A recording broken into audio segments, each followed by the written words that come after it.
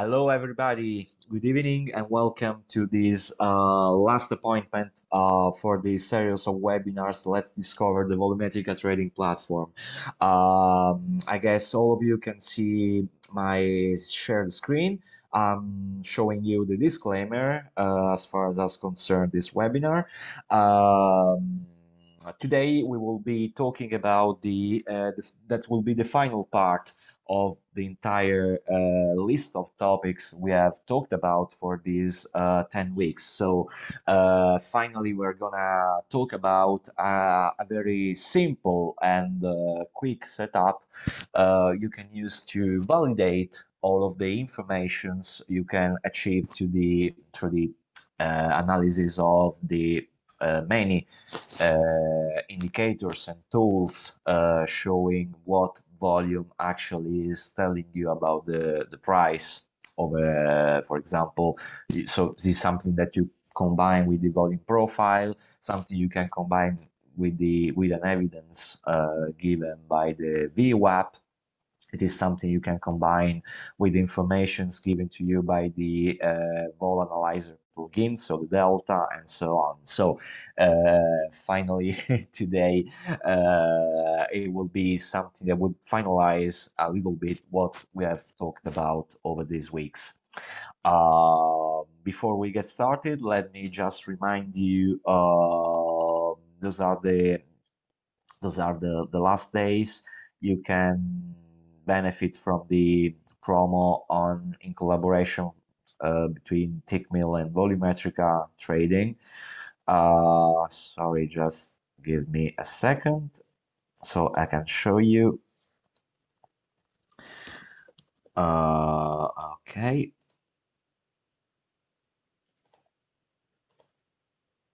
Here it is. Sorry about that. If you are a Tickmill customer already, you can get the Volsys platform for a special price with special conditions. If you are not a Tickmill customer yet, you can still ask for a Volumetrica team for a free demo by filling out the contact form at the Volumetrica Trading website. And for anything concerning the topics we have talked about over this webinar, please feel free to email me at the Be Educators page. This is my email address. You can email me and ask information about things we have talked about. So maybe how to use an indicator, how to set up volume profile, and so on. I'll be glad to give you a reply. All right, so let's get started.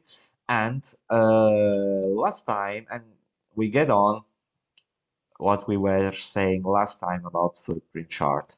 So footprint chart, we said this is the main tool of order flow analysis, one of the most popular tools used to conduct the proper order flow analysis. And as we were saying last time, it provides us precious information about how the price is actually exchanging in terms of interactions of buyers compared to sellers over a specific price area or over a specific range of prices.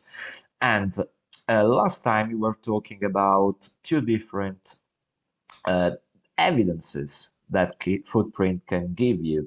The first one is given by the horizontal delta, the calculation of which is given by the color you can see here on the cells of the footprint candle. So where we have green, dark green coloration colors, that means that we have here interest, more an interest in more buying, aggressive buying over that level than compared to sellers. And this is something that it shows immediately as looking at the chart. So you can just have a look at where the darker shades of green and red occur, and then just at a glance, you have an idea where buyers are more interested to buy and selling are more interested to sell. The other evidence is given by imbalances. So we said imbalances occur when you have uh, pink coloration, magenta coloration here of the numbers. So when instead of black, when you have a number inside the candle colored in magenta, that means that an imbalance has occurred. What is an imbalance? It is buyers, if we have a buying imbalance, we have buyers overcoming the number of buyers overcoming the number of seller by 6 times, according to these specific settings I've been talking about over the last 2 webinars. 6 times. Okay, so of course, as you can see, we have 16 here buyers, 16 buyers here, then compared to 2 sellers being located at the lower level than the one where the imbalance is being shown, that shows that making a diagonal comparison between buyers and seller, we have buyers being 6 times the sellers, actually. And unlike horizontal delta, there was the one I was telling you earlier, so showing by the color of the squares here, showing interest of buyer more than sellers. Imbalance shows pressure. So when we have an imbalance, we always have an evidence of price starting to move quickly in a direction rather than the other one. Okay, so there are actually many other informations you can achieve through through a footprint chart, like for example where buyers get trapped or sellers get trapped. Sometimes we can also detect where stop loss of other traders get triggered, but this is something more advanced in terms of analysis. We don't necessarily, of course, if we want to read the footprint chart in a very accurate way, we need to know this all. But if we want to just conduct a simple but proficient analysis, uh, we just need 2 main evidences. That means, let me just summarize it this way. A wall built by volume followed by a pressure. So both of these elements are expressed very well by both evidence I was telling you about a little bit ago. Because actually we have a wall given by dark red colors or dark green colors. The color being dark, that means that lots of volume has been traded on that level in that direction. But then, of course, it has to be combined to price action. So let's assume, for example, here I had lots of buying pressure. Did the price actually move up? So that means where buyers, they've bought a lot, but with all of that buying, were they able to move the price where they wanted, so upwards? Question mark. We'll give an answer to this in a bit. And then after, pressure. What is pressure? What does express pressure? Imbalances, actually. So buyers getting more aggressive and 6 times sellers, or vice versa. Sellers being more aggressive than buyers and 6 times them. If we combine those 2 points together, we will have a very simple way to understand how prices interacting over a specific level, and first of all, mostly how uh, buyers are interacting with sellers. Because we have the biggest evidence of wall building when we have, there are just so many examples in the chart because actually market is always exchanging the very same way. Every time we can spot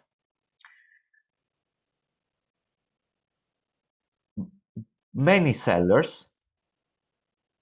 So we have an evidence of many sellers interested to sell, but price responds immediately going the other way. This is why I was talking about the wall that has formed over a specific price area. Why? How can we read this information and interpret this information? How come couldn't price move lower considering there were lots of sellers selling? Apparently, if we get back to the market microstructure, sorry, we talked about a couple weeks ago, how is it that possible? The only way something like that could be possible, it's because apparently there were many buy limit orders, so passive buyers being on the order book, on the ladder, absorbing all of this selling pressure being on. At a certain stage, then, even if they sold a lot, I've just stopped selling. But a lot of pressure has occurred on that level. So this is what creates a wall into the market. This is also what is called absorption.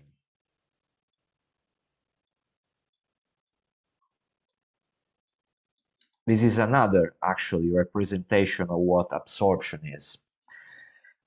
We have talked about many other things over the last week. So how we can detect absorption in different ways using delta, using volume profile levels, and so on. But this is how tick by tick an absorption takes place. And this is actually a wall. Market was trying to push lower, just it didn't make it. But is this enough? Is this really enough to tell from here market will just turn around in the other direction? Well, not really. Not really. But this is for sure what it gives us the evidence of a support detected by the order flow. Sorry, my mouse is not collaborating today.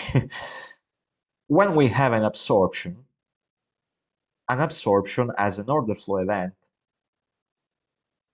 we can consider that as a support because the action of passive buyers blocking actually sellers means that was anyway, even if there was a huge amount of selling, it is still a level where buying has won. So we can consider this order flow event as a support, as a proper support, not given by a price level or a graphical pattern. It's just an order flow support, a support given by an order flow evidence. Okay, let me just quickly see the chat. I can see there is, oh yeah, I thought there was a question. Hannah just said that's absorption. Exactly, exactly. Very, very, very good. This is a proper absorption. And actually, as you can see, it also happened in another bar earlier, as I was talking about the wall and the balance and whatever. Here it happens. It happened once again. Also here, well, price was already moving higher, was already trending up. Just started a slight retracement here. Sellers came into the market, tried to push price lower, but actually all of these sellers were completely absorbed and price started to move upwards, continuing the previous trend. Okay. Once again, can you see here lots of selling, lots of selling, prices moving slowly upwards, but we can already tell here price is building, is trying to build a support. Okay, as I was saying, this is a very good support actually. I'll tell you why in a bit, but a support, it always needs to be confirmed in order for us to make a trading decision on that level, on that order flow event. Why? Because, yeah, that means that's true. This support price has been held, okay? So it can be considered as a support. But even if buyers have won, there is also lots of selling in this area. I mean, this is objective. We can we can tell there is lots of selling interest in this area.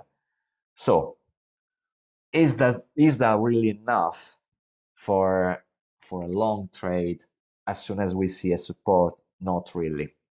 Why? Because considering there is over an absorption area lots of selling pressure, that means that many traders were anyway interested to sell that level. And we won't have price be trading the other way until we see buyers aggressively coming into the market after the absorption has happened. Here, specifically, I said this was a good support. Well, it looked like a good support, even if it just got broken a candle after that. But still, it is. Why? Because we have a wall being built with 3 different levels of absorptions. We have a slight, as you can see here, imbalance, 27 buyers over 4 sellers. There is just something missing. Buyers keeping on buying. And first of all, we don't have that much of an evidence right here at this level. So if you want to be using this principle of order flow then, so we want to double check if a support is going to hold, we always need to wait for a first evidence that this level is being treated as a support, both in terms of order flow and also in terms of price action. We need to see price moving away a little bit, not that much. I mean, a move that we can notice, a noticeable moving away process from that area, and then observing what happens when that area gets pulled back. Because in this sense, what happens normally when those areas of absorption gets pulled back? We can either have another absorption, so exactly over that area we have the very same thing. Otherwise, we can see an exhaustion, so low volume trading over an area where at the previous trading moment we're exchanging lots of volume. Absorption always take place with high volume. But as we said, when we have lots of high volume, we also had acceptance of price. So there is interest to transact in that price area. Price prepares to move away from an acceptance area when a low volume trades in that area after price was held with high volume. So ideally, either we have another absorption at the same level confirming we had that support, which is actually being treated as a support once again. Otherwise, we need to see an exhaustion. So basically, price comes back doing something like it did. Let me show you an example if I can find one.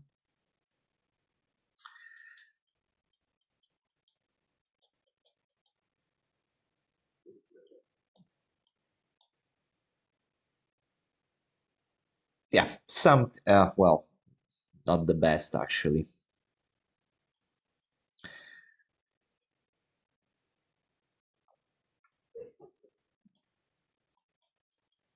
I'm gonna find one soon.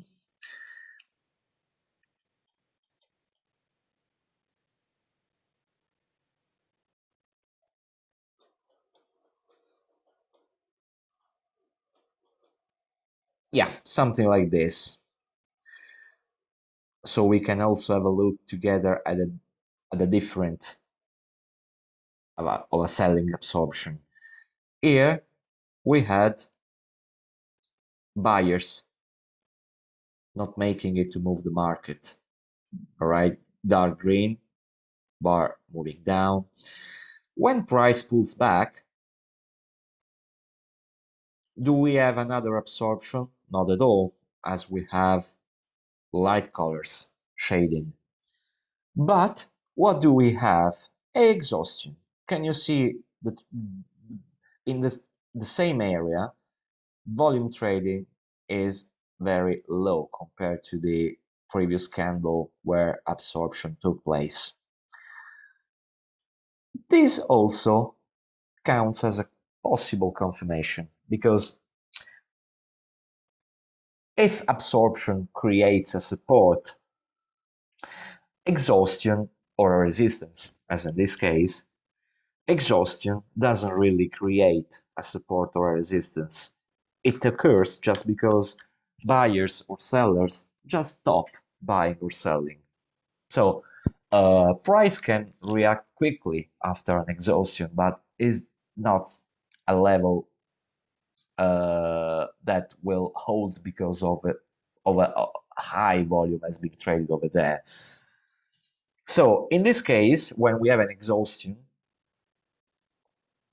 along with the exhaustion, on one side, in this case, the buyer side, we can see nobody was selling, buying, sorry, here compared to here.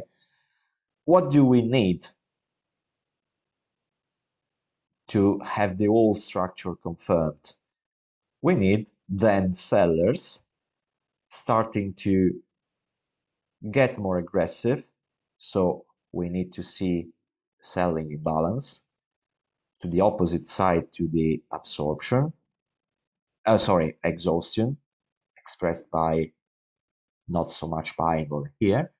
In this case, if that happens pulling back previous absorption, then we have our order flow events confirmed and we can make a trade decision. Of course, this is not a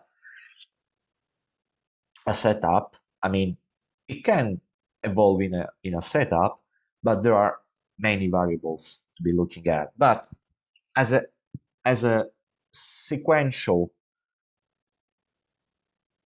as a sequence of events, it's definitely something really, really powerful, because if you combine these to structural level, to volume profile levels, to many things we have talked about over the last weeks, then you will notice that on important levels, especially volume profile levels, north and south of distributions, we will always have an indication given by the order flow of what the price is creating that structural level of the order flow, of the volume profile. And this is something that I really, it is quite hard to explain all of the variables in just an half an hour, but I really hope all of you could mm, can use in the future this concept we have talked about in this series of webinar. And of course, if you want, feel free to email me and ask some more questions. I'm just gonna answer to Luku, um, which we have four ask me a questions here in the chat. If I have an account with Tickmill, that I can only get Volt's platform with this offer. All right, yes.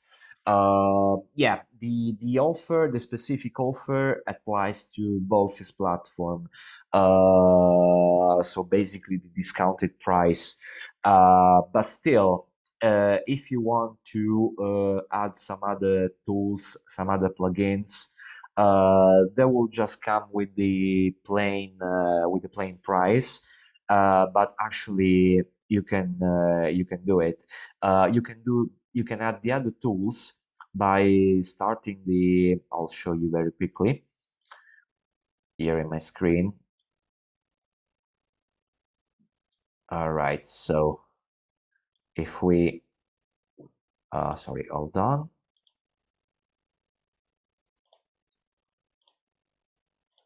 Here we go. Okay, so if we once you start the purchasing process, then at a certain stage you will ask if you want to add some more tools, like for example, yeah, the vol analyzer plugin we were talking about a couple weeks ago, or if you want to buy the vol book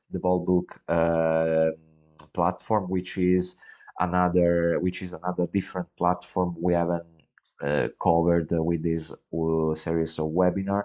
But anyway, you can have discounted price for the Bolsys platform, which is the main platform actually to be using what we said over these weeks. And then also, do you have any educational video about the platform? Could you show us to connect how the data feed or stock trading via footprint chart? Yes. Then is the Volsys platform have an advanced DOM like jigsaw trading or bookmap? Yes. Volsys platform comes with an advanced DOM, which is something that you can open like this. If we start from the main menu and we Choose new, yeah.